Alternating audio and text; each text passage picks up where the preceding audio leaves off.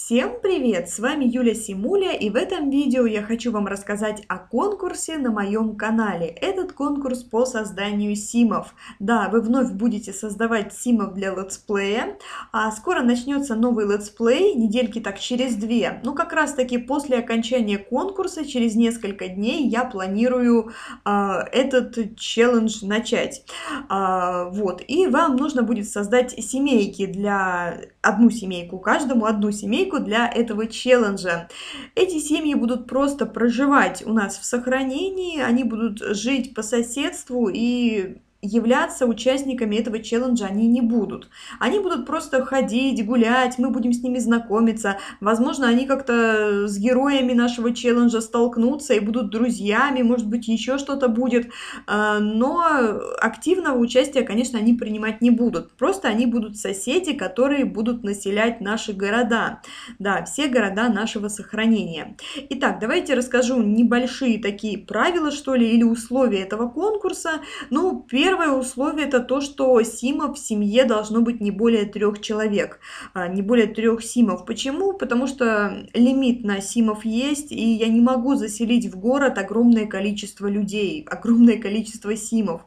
Вот, так что давайте, пожалуйста, в каждой семье, чтобы было 3, можно 2, можно 1 сим, но больше 3 нельзя, потому что тогда мое сохранение не выдержит, и я не смогу заселить как можно больше симов. Я бы хотела всех заселить, но не знаю, насколько это получится, постараюсь. В общем, надеюсь, что получится загрузить у меня симов побольше. Итак, в семье должно быть не более 3 симов. Они могут быть связаны между собой отношениями, могут быть не связаны. Это уже на ваше усмотрение. Вы можете создать семью мама, папа, ребенок, а можете создать просто 3 симов, 3 друзей, 3 братьев, 3 сестер. Это уже, пожалуйста, ваша фантазия, как вы сами захотите. Вы можете а загрузить семью, которой вы играете. Вот вы играете какой-то семейкой сами для себя в Sims 4, и вы хотели бы ее увидеть в летсплее, то вы можете этой семьей поделиться, и она примет участие в новом челлендже. Так вот, семейка из 3 человек, от каждого человека, естественно, не больше одной семьи. Поэтому, пожалуйста, постарайтесь, продумайте и выберите ту семью, которая вам больше всего нравится. И я вас бы очень попросила, это не обязательное правило, но лично моя просьба придумать и написать небольшую историю, потому что так намного интереснее и так намного проще. Потому что если вдруг ваши симы встретятся нам в летсплее на нашем жизненном пути, и как-то хочется о них знать побольше, а то мне придется самой сходу, я не знаю, импровизировать и придумывать какую-то историю. Так что, ну, постарайтесь, придумайте просто 2-3 предложения, расскажите о ваших симах, чтобы мы знали о них хоть что-то, хоть какую-то информацию, не только имя, их черты характера и жизненная цель. Хотя это тоже важно. Кстати, жизненные цели, черты характера, это все на ваше усмотрение, любые, тут уже ваша фантазия, как захотите, так и делайте. Насчет возраста ваших симов я тоже не буду здесь делать никаких ограничений, просто хочу вам кое-что порекомендовать и сказать. Ребят, если вы создадите пожилых симов, то учитывайте то, что они проживут только 10 дней, потом они умрут. Поэтому они, скорее всего, умрут сразу в начале челленджа, ну, может быть, на серии 8-7, может быть, на 10. И, возможно, поэтому я вас просто прошу создавать подростков, молодых и взрослых симов. Вот. Детей, особенно младенцев, вообще не создавайте, очень прошу, потому что, и маленьких детей я бы тоже не очень хотела видеть, потому что, когда они станут подростками, игра на них наденет непонятную прическу, непонятную одежду, и они будут выглядеть смешно. А переодевать полгорода мне не очень хочется, поэтому я вас бы очень попросила, опять же, если хотите, можете делать по-другому. Я бы вас попросила создать симов, которые будут подростками, молодыми или взрослыми. Не хочу пожилых, потому что они скоро умрут, и как бы мы их и не увидим в челлендже. И не хочу детей, потому что дети, когда станут подростками, оденутся по-дурацки, поверьте. Они все оденутся в непонятные одежды, на них будут странные прически, и это будет очень нелепо и неловко смотреться. Так что лучше создавайте молодых, подростков и взрослых. Вот, черты характера любые, вы можете вашим симам прокачать навыки, вы можете загрузить Сима уже с навыками, вы можете загрузить Сима с карьерой, с любой, даже с самой высокой, с самой маленькой, какой хотите, можете без карьеры. Это я к тому, что ваши Симы, скорее всего, жить не будут с нами, вот, поэтому мне абсолютно все равно, будут они прокачаны или нет. То есть здесь нет ограничения, что Симы не должны быть прокачаны. Как, например, когда мы с вами создаем Симов для летсплея Похудей-ка, там нельзя, чтобы Симы были прокачаны. Здесь можно. Здесь Симы могут иметь карьеры, могут иметь навыки, так что загружайте свои семьи и, в общем, любых Симов, каких вы хотите. Так, ну что ж, наверное, повторюсь еще раз. Симов должно быть не более чем 3 в семье. Желательно, чтобы они были молодые, взрослые и подростки. Вы можете выбрать им любые черты характера, любую жизненную цель. И что-то еще хотела сказать. Да, вы можете им навыки любые, если хотите. Если у вас Симы с навыками, пожалуйста, загружайте. И вы можете, кроме навыков, карьеру им любую выбрать. Или вообще, чтобы они были безработными. Также хочу сказать, что хотела сказать, уже забыла. Вспомнила. Ребят, пожалуйста, не создавайте беременных симок, потому что вы можете создать семью, в которой будет симка, и она будет на первом триместре беременности. Не надо, потому что вы переселяете город. Я прошу от каждого по 3 сима, а если еще такое, что ваша симка будет беременна тройней, и потом эти 3 детей будут бегать в непонятных одеждах, потому что игра их переоденет непонятно как, даст им имена непонятные, ну, понятно какие, какие-нибудь там, я не знаю, там, Федор Васечкин. Я вас прошу, не создавайте беременных симок. Если создадите, я потом просто удалю и симку, и детей, потому что, ну, не хочу я, чтобы вот такое было, потому что от каждого давайте пусть будет по 3 сима, чтобы как можно больше людей смогло принять участие в конкурсе, то есть принять участие могут все, чтобы как можно больше симов я могла бы заселить в сохранении, потому что, к сожалению, есть лимит. И еще такое небольшое не правило, а просьба. Я немножко приоткрою завесу челленджа будущего и расскажу. Расскажу, что в этом челлендже нужно будет главному герою делать выбор между добром и злом. Ну, это я образно говорю, да. И я бы хотела, чтобы ваши симы, когда вы их создавали, вы их наделили какими-то вот такими чертами характера и одели в специфическую такую, может быть, одежду.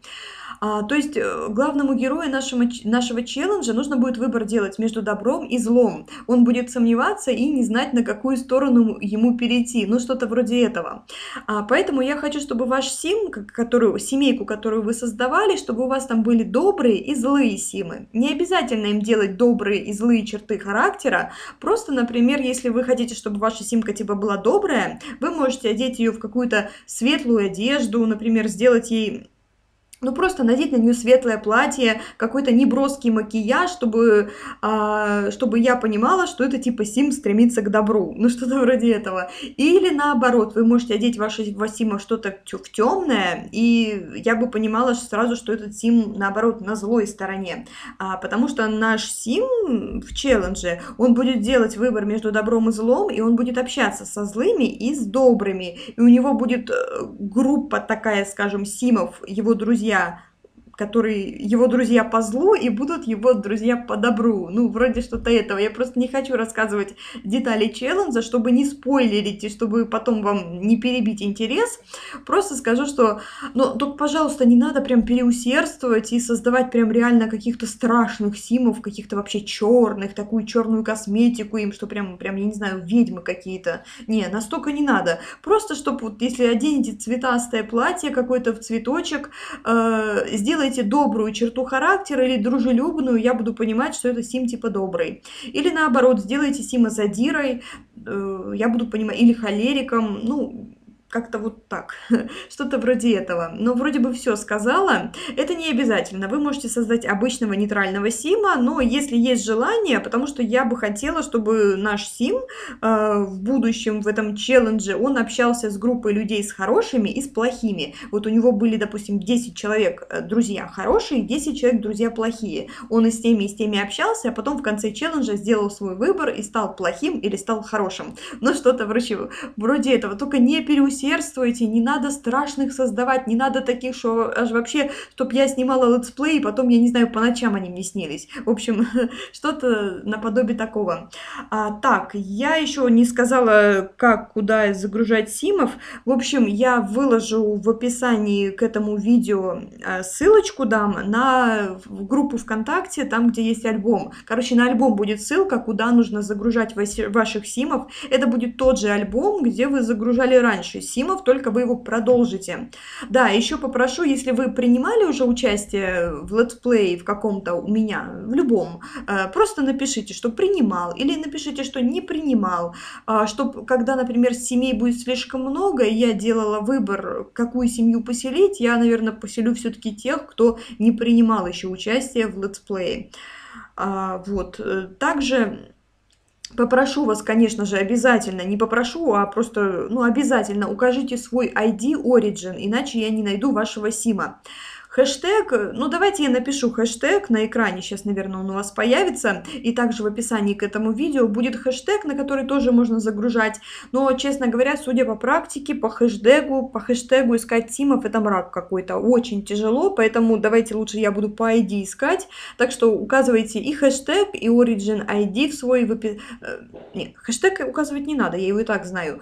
Указывайте Origin ID в группе ВКонтакте к фотографии к вашему симу, вашей семейке. Вот, ну, когда вы в контакт загружаете вашу семью, вы, конечно же, делаете фотографию вашей семейки, выкладываете ее ВКонтакте, пишите имена ваших симов, краткую историю, кто кем кому является, чтобы было как-то более-менее наглядно понятно. Если вы хотите добавить еще какие-то скрины вашей семейки, выкладывайте их прямо в комментарии к вашему скрину, да, чтобы не было несколько скринов ваших в альбоме, чтобы был один скрин, а под этим скрином все остальные, которые вы хотите также показать. Вот, и когда же закончится этот челлендж? Сейчас я подумаю. Так, я подумала. Я, точнее, не подумала, а просто посмотрела в календарь. Сегодня у нас 3 января, я снимаю это видео 3 января, поэтому давайте 2 недельки будем создавать симов, и 17 января заканчивается челлендж. Ой, челлендж еще даже не начался. Заканчивается конкурс, и потом, наверное, вот через дня 3-4 начнется челлендж. Но, возможно, если вы так быстро посоздаете симов, и я раньше заселю сохранение, то конкурс закончится раньше, и, соответственно, летсплей начнется раньше. Ну а так, ориентировочно до 17 января, а там будет видно. Ну что ж, удачи, создавайте интересные, пожалуйста, семейки. Чем интереснее семья, тем всегда интереснее потом с ней общаться, их видеть, только не надо создавать страшных. Очень прошу, как насоздаете, вы думаете, что если сим интересный, это значит, что он должен быть каким-то очень, я не знаю, очень необычным. Не надо. Инопланетян тоже не очень люблю. Ну, сами смотрите, чтобы было интересно. Все, ребят, жду вашей работы. Хочу уже побыстрее начать новый челлендж. Всем удачи и всем пока-пока-пока.